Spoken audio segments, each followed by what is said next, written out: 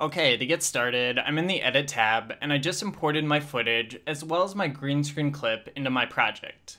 Now, before you begin, go down to your timeline and right-click your V1 track. Under Sequence Commands, go to Tracks, and then select Add Video. This way, you'll have two video tracks.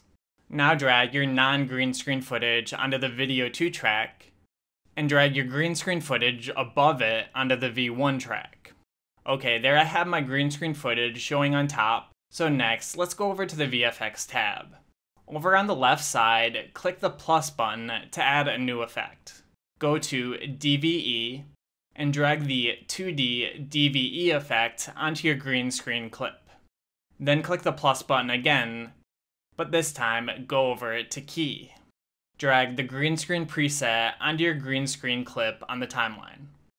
Okay, right away, this did a pretty good job, but there's a little green around the edges. To fix this, go over to the chroma key panel that was automatically added just now.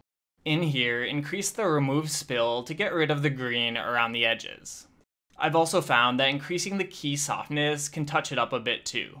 Okay, and that's all there is to it, so thanks for watching and see you guys next time.